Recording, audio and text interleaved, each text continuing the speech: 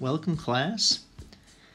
In this lesson, we are going to be introduced to the study of angles. What are angles? You ever wonder how these gigantic bridges manage to support so much weight, millions of cars driving across them every year? Or how these cool modern houses manage to stand even though they don't have that much material, and yet you know they're strong, they're energy efficient? Well, a lot of that has to do with the engineering and architecture, the design of these structures that use geometry in very clever ways to make things stronger and lighter and more beautiful. So today we're going to study one part of geometry, and that part is called angles. Now, angles are a measurement of how something turns. The easiest way to think about measuring something that turns is to think about a person turning around. So I might be sitting in a swivel chair and spin around like that. But why don't you just, for a moment here, go ahead and stand up for 1 minute. I'm going to do the same thing. Okay, I'm going to stand up here. I'm going to turn myself around. I just turned, and that turning is something you can measure. If I put my hand out, I can see that my hand is moving while I'm turning. And I can measure how far my hand is turning around. I can measure how far I am turning. So there's lots of ways to see how you measure something that turns. Let's see what some turns that we're real familiar with look like. Maybe you've heard of somebody doing a 360 move on a snowboard. Let's take a look at what that looks like. Here's a picture of a little video of someone doing a 360. He's actually doing a kind of a fancier trick than a 360, but they are spinning around all the way around. And when you spin all the way around, we say that you spin 360 degrees. So you're spinning in a whole circle, and that circle is chopped up into 360 little pieces. Kind of like, you know how a foot is chopped up into 12 inches? Well, when we measure circles, they're chopped up into 360 little pieces. We call them degrees. We don't call them inches or kilometers or millimeters. We call them degrees. So, I mean, when you understand how to spin your body, you can do some really cool tricks. You can also do some kind of some not so cool tricks. And you can also do some really cool slam dunks.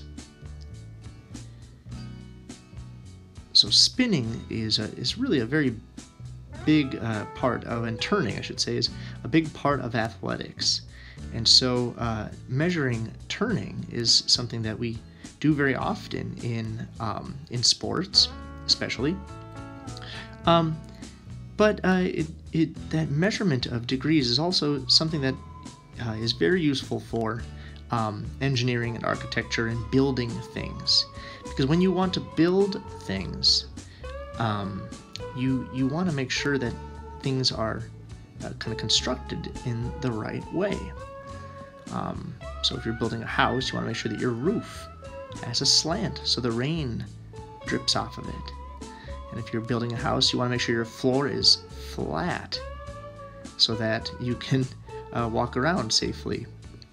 So you see here, I'm going to take my circle, I'm going to close my circle all the way, and as I'm closing it, the number's getting smaller and smaller. We say when we do that the angle is getting smaller. Do you see how it's shrinking? It's kind of squishing down like a mouth closing. Rah, rah, rah. And when it gets small enough, it gets close to 0. Now, of course, we can go the other way and make it bigger, bigger, bigger, bigger, bigger, all the way around. If we go far enough, we will get to 360 degrees. That's a very big circle now. There's 360 degrees. That means I went all the way around. I'll do it again. So imagine we're looking at the top of someone's head. See that circle in the middle? What if that's someone's head? We're looking at them and they're turning around right now. They're turning, turning, turning. If they turn all the way around, they have turned 360 degrees. That's what that means. So I'm just going to show you a couple things here. First we'll go back to our slideshow here. So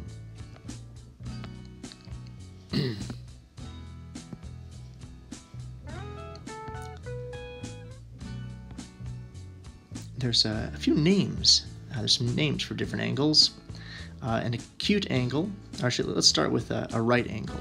A right angle, it meets at a square. A right angle is what you might notice if you look up at your ceiling right now. The wall and the ceiling, they come together in a right angle to make a square. Now if you shrink smaller than a right angle, we call that an acute angle. It means it's less than 90 degrees, and I'll show you what that means in a minute here. And we say that they're very small, so you might even think of them as being really cute. Now, if your angle is greater than 90 degrees, we call it obtuse. Obtuse means wide, and here we see an obtuse angle that is wider than a right angle. If you stretch your angle way out, it becomes a straight angle. That's 180 degrees. If you keep going past a straight angle, it becomes a reflex angle. And if you spin all the way around, if you turn all the way around, it becomes a full rotation. Now, I have a nice little way of testing, just by looking at angles, whether or not they are right angles, or if they're less than 90 degrees, if they're smaller than right, or greater than right, greater than 90 degrees. I've got this little guy up here. See him? His name is Mr. Bojangles.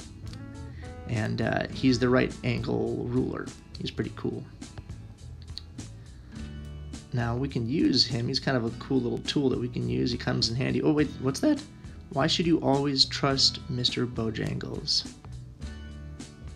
Why? Why do you think we should always trust Mr. Bojangles? Oh, because he's always right. Haha. Alright, now we can actually use a tool like a little right angle, like Mr. Bojangles there, to measure. And I'm going to try to do that right now. So I'm actually going to back up here. I'm going to show you how we can use an angle like that to measure. So if I tap on that little guy, he's actually a little ruler I can move around. And if I line him up here, just so, I can actually bring him down right here. And if you take a right angle and you put it on top of another right angle, what do you notice? You notice that they match up. And the other little angle kind of disappears behind this angle. See that? Now, what happens if I take Mr. Bojangles, my little right angle ruler, and I set it on an acute triangle? Let's try that out and see what happens. If I set it on an acute triangle, notice how the acute triangle is smaller than my little ruler there, Mr. Bojangles. It's smaller. See how it kind of goes right in between his nose? If it was a right angle, it would go straight up and down. It would line up perfectly with his angle. But it's not. It's smaller than that. And if I take the little ruler and if I place it on top of an obtuse angle like this, you'll notice one of the angles from the obtuse angle, obtuse means wide, you'll notice one of them is poking out from behind. One of them is poking out from behind.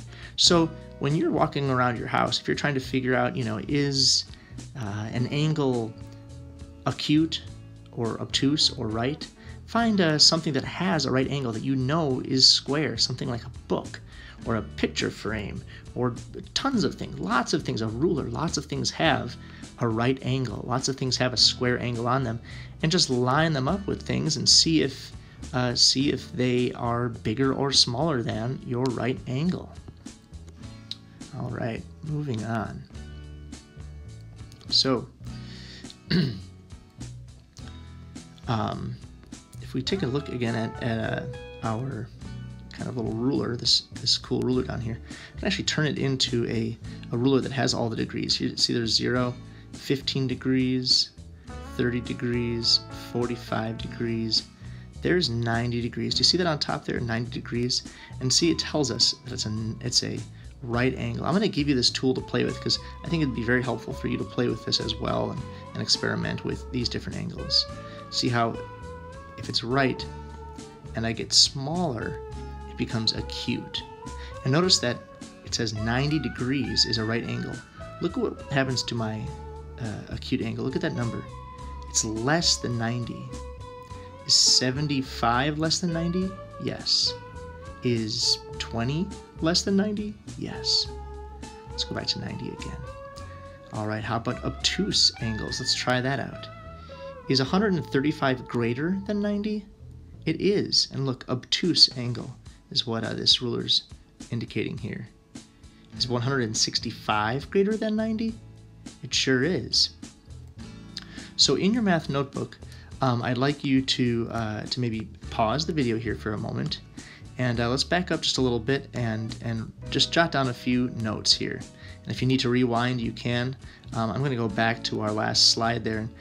It's very important that you have some notes about of what a right angle is, an acute angle, an obtuse angle, and you can include straight and reflex and full as well. So I think you need to pause the video here and label your page the study of an angle, and you need to make sure that you have definitions for the types of angles.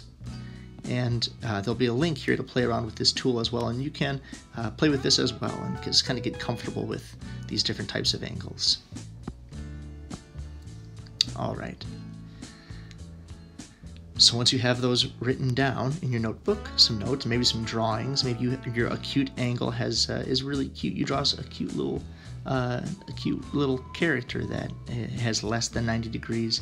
Maybe you could draw a cool little Mr. Bojangles like I did. All right, moving on. So here's the names of the angles. We already talked about that. All right, how about the parts of an angle? Now, angles originate at a vertex. You might remember from last year, a vertex is like a point. Now, vertex is a point where two lines meet, or in this case, two rays meet. So there's that vertex right there. And it's kind of like a vertex. I think of starting with a V, and it's that sharp, it's basically a V. If you turn this on its side here, your iPad a little bit, really the angle's making a V. So that kind of helps you remember that point there is called a vertex. It's the point where these two rays meet, these two arms. Now the straight sides, they're technically in geometry terms, they're called rays because they have an endpoint at the vertex where they stop. But then you notice those arrows tell us that technically that line could go on forever. And so we call that a ray, but when people are talking about angles, they use that word arm as well. And then notice, where's the actual angle itself? What is the thing we're actually measuring? And you'll notice it's that curved space between those two arms. That's what we're measuring here. So the angle is the amount of turn between each arm. So if you can imagine these, as they get closer, the angle gets smaller. As they get further apart, the angle gets bigger. I got that link on the bottom there that you can play around with too.